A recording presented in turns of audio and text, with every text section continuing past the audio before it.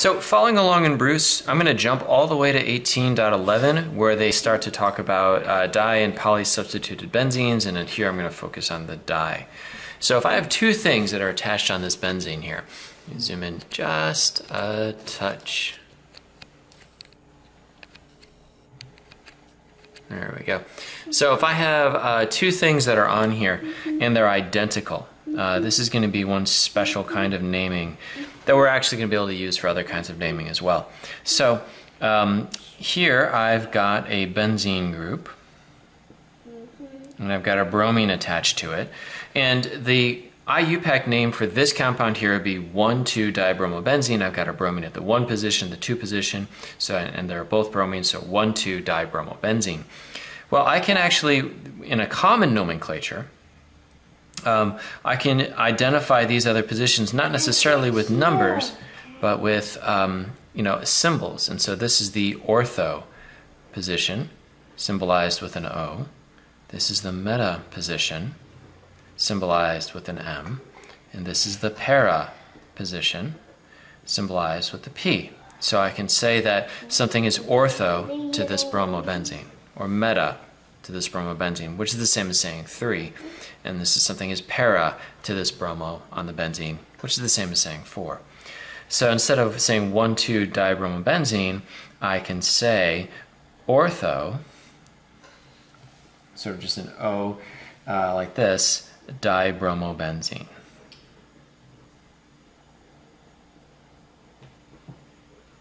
What that does is that says that I've got a benzene that's got 2 bromines on it, and one is going to be in the 1 position, obviously, and the other one is going to be in the ortho position. So this gives a lot of information in just a simple name. So this would be meta dibromobenzene.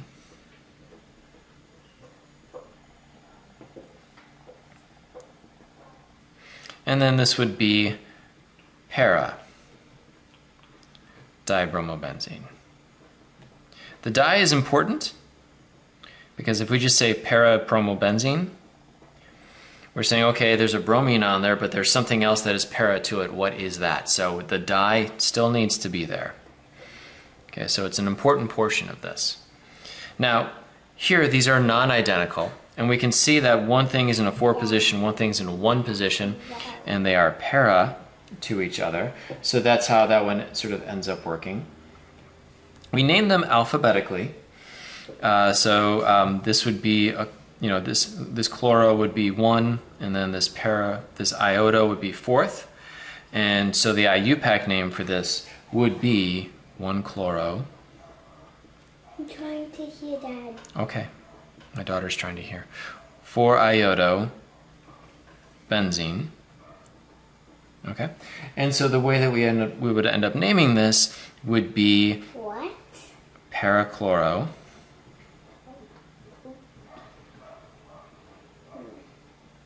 iodobenzene. Please forgive the capitalization of I in the middle of the word here. Okay, so these are para to one another.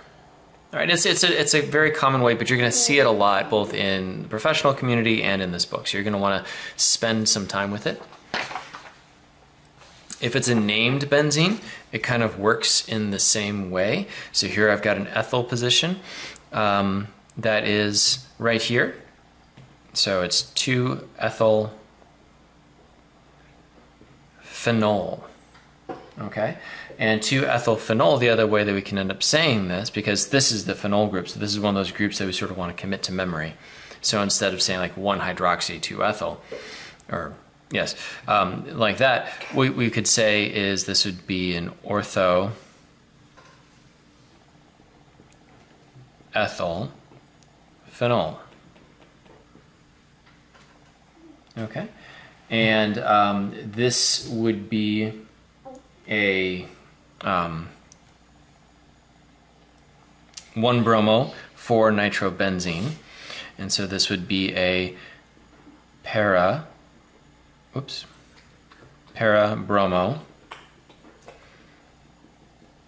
nitrobenzene. Okay, so again, if it's a named benzene, something where the name is sort of already built into it, then that is what has become the one position, and then the other is the ortho, meta, or para. So how would we draw ortho, nitro, aniline? So aniline, we want to remember, is this. And ortho to it is a nitro group, and that is here. So that would be ortho-nitro-aniline. How would we draw meta-chloro-methylbenzene? Methylbenzene you might recognize as toluene. However, it is in this sort of situation, it is not considered toluene, it's labeled as methylbenzene. So the methylbenzene is this, and then meta to that methyl, that's here, is a chloro. So that is metachloromethylbenzene. And then here, para-bromophenol. So here is this. It's a phenol. Phenol means it has the OH. And then para-bromo, Br goes in the para position. If things are multi-substituted, all right, we're not necessarily able to use ortho, meta, and para because you don't necessarily know what those are there for. So we go with the way to number this so that everything gets the lowest possible number. So if we number this chlorine as 1, this becomes 3, this becomes 4. So 1, 3, and 4 is the numbering. If we go with the nitro as 1, then this becomes 2, this becomes 4. 1, 2, and 4 is better than 1, 3, and 4. So 1, 2, and 4, and then we list alphabetically with the numbers. The lowest number that we have here is 2. The lowest alphabetically is 2, so it's 2 bromo, 4 chloro, nitrobenzene. Forgive the having to write over that. I didn't give myself enough space. Okay, so that's how it tends to work with multi-substituted benzenes. Again, if we can build something into the name, so for example, if we've got benzoic acid in this molecule, so right here, this is a molecule that contains benzoic acid, so this automatically gets the 1 position. So this would be 1, 2, 3, 4, 5, or 1, 2, 3, 4, 5, 6. We're going to number in this way. So this is our 2, 3, 4, 5. So this would become 5 bromo, 2 nitro, benzoic acid. That would be the name for that one. So, giving ourselves a challenge here, how would we draw 2 bromo, 4 iodo-phenol? So here is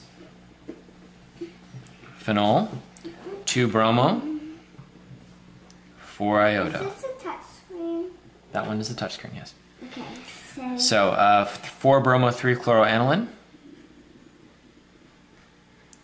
Aniline is this. And 4 bromo would be here.